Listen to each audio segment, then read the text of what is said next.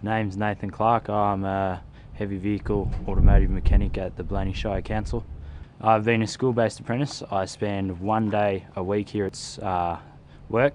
I spend a day at TAFE in Orange, and I spend the rest of the time completing my HSC at Blaney High School. I've always wanted an apprenticeship, but I've always wanted to stay at school and get my HSC, just in case sometime down in the future I wanted to do something else. I had the piece of paper. I'm not the best kid at school, but with the apprenticeship it just chops it up. Every Wednesday, no matter what week, I get to come here and work on vehicles. I'm not stuck at school. And then every Monday I'm up at TAFE, pulling engines apart up there, putting them back together and that, and it just makes schoolwork so much easier because I'm not there every single day.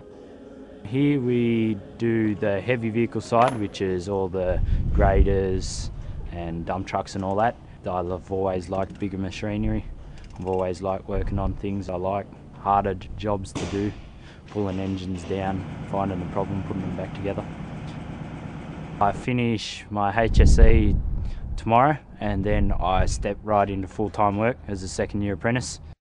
I've got a pathway that I want to follow. There's mines over in Western Australia that I'd like to go to, or oil rigs off on the ocean out Western Australia way too. I think that it's going to go the way I want it to go, and I'll do what I want to do.